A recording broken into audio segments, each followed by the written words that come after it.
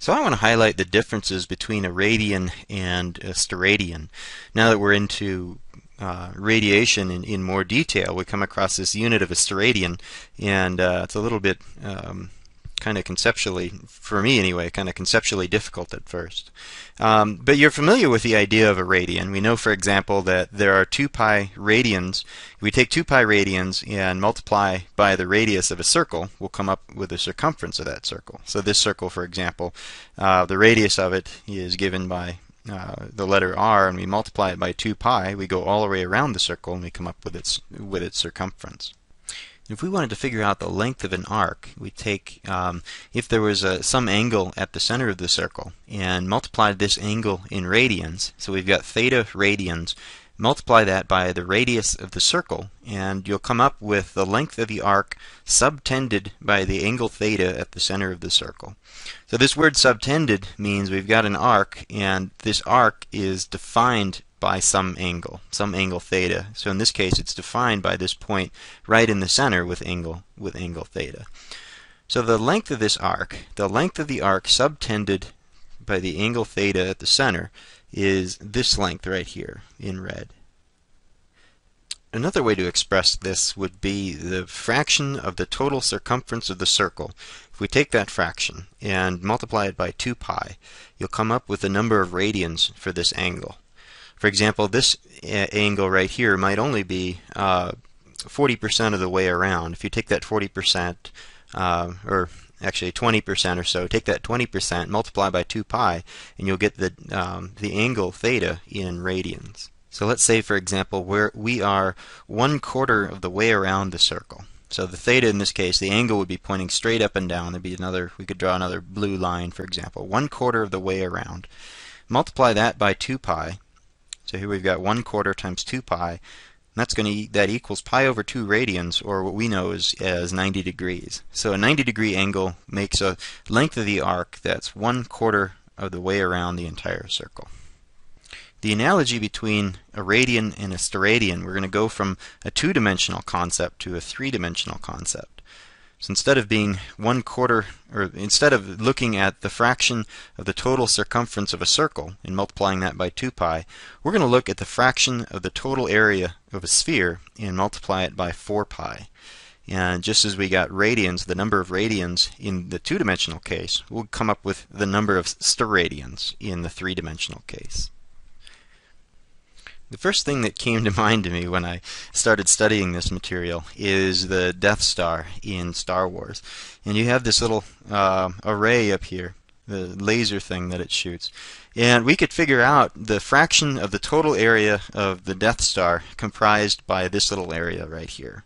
And that would give you what's called a solid angle in steradians. And we could make that calculation. So let's take a look at it in geometrical form. We look at it this way: the fraction of the area on a circle, if we have some other area on the surface of it, the fraction of this area multiplied by 4 pi will give us the number of steradians. And this doesn't have to be a circle. I drew a circle because it matched the Death Star, but it could be any kind of mass like this. And we say that this circle is subtended by a solid angle at the center of this larger sphere. So this arbitrary surface area here is subtended by the solid angle at the center of it. And both of these will have units of steradians. And in both cases, we figure out the area of them and divide by the total area of the sphere, multiply that by 4 pi, and we can come up with the number of steradians. I want to demonstrate this by using a couple of common examples. And one of which is, if we think about the moon, think about looking up at the moon from the Earth.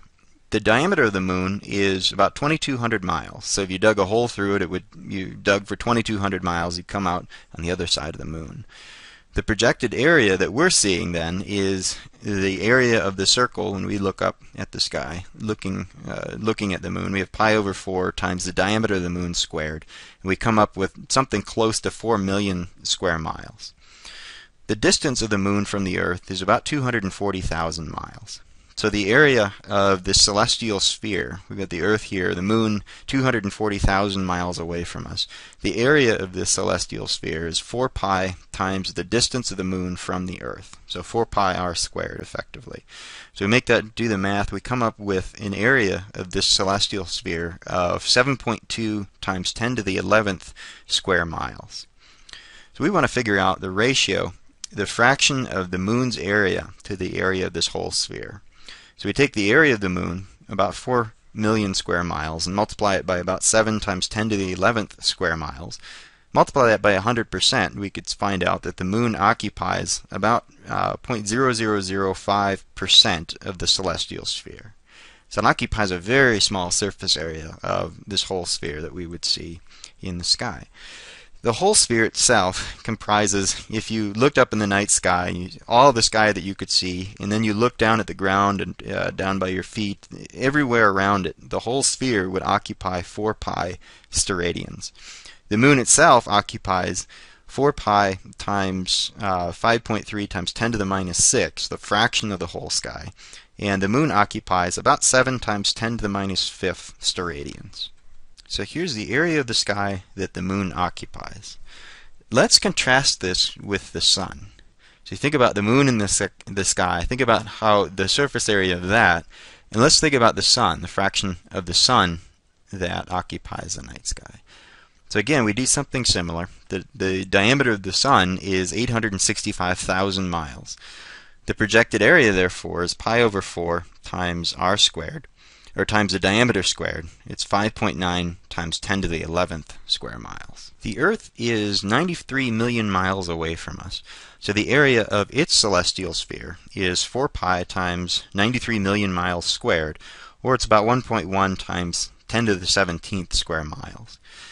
So let's do the same thing we did with the Moon. We're going to take the fraction of the area of the celestial sphere occupied by the Sun, multiply that by 4 pi, we'll come up with the number of steradians that the Sun occupies in the sky. So we take this 5.9 times 10 to the 11th, the area, the projected area of the Sun, divide that by the area of the celestial sphere, multiply by 4 pi, and we come up with a value of 6.7 times 10 to the minus 5th steradians. Compare this number, about 7 times 10 to the minus 5th, with that of the Moon. We get to two significant figures, we get the exact same value.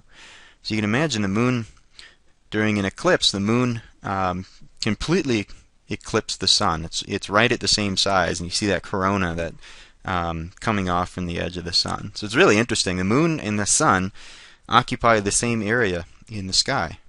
We can calculate that using Steradians.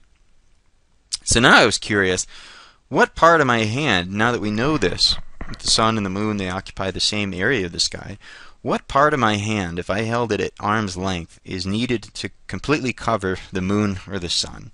And I took a measurement. My hand is about 28 inches from my eye, just using a tape measure. The area of the sphere then, if I swept out a sphere with my hand held at a distance from my eye, I come up with an area of about 10,000 square inches. The number of steradians then is 4 pi times this small area divided by the area of the entire sphere. And this small area is what I want to calculate. And the small area in this case would be the area of the Moon or the area of the Sun as we're holding our hand out. So the small area then is the number of steradians that we calculated for both the Moon and the Sun. They happen to be the same. Multiplied by the area of the sphere, if I swept it out with my hand, divided by 4 pi. So the area of my hand needed to cover the Sun is a 6.7 times 10 to the minus 5th times the area of the sphere swept out by my hand divided by 4 pi. And I come up with a value, an area of about 0.05 square inches. And that's equivalent to a square that, if we take the square root of this thing, a square that is smaller than a 1/4 inch on a side, or smaller than 6 millimeters on a side. And I did a measurement, and this is smaller than my little fingernail.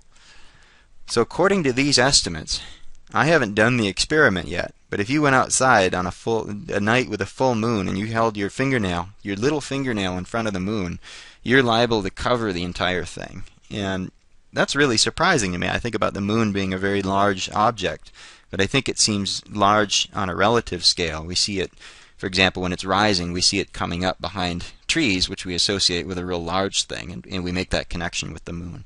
But give that a shot. Cover the moon with your little fingernail, or when the sun's out, cover it again, and see if your little fingernail doesn't cover both of them.